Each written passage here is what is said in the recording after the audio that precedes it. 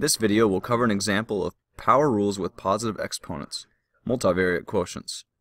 Let's take a look at an example where we are given a fraction that includes numerous variables and is raised to an exponent. A cubed over negative 2b to the fourth, all raised to the fifth power.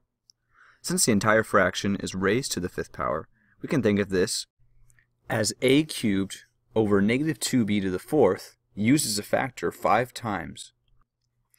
So we would be able to multiply each term on the top and each term on the bottom and get our final answer.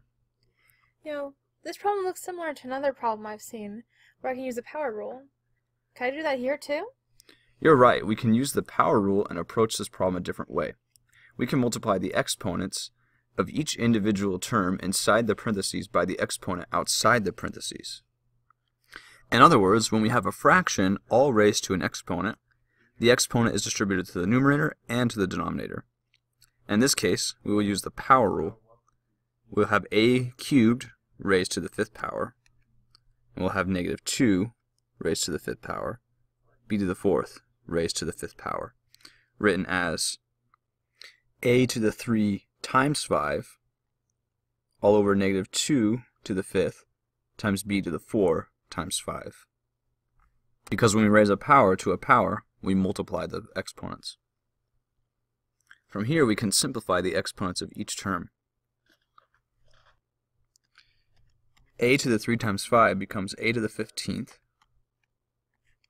Negative 2 to the 5th becomes negative 32. b to the 4 times 5 becomes b to the 20th. So our final answer is negative a to the 15th all over 32 b to the 20th power. And this is the same answer we would get if we had done this part up here by multiplying each term 5 times. Alright, so when we have a fraction with several variables and a coefficient, the outside exponent is distributed to each individual term in the numerator and in the denominator.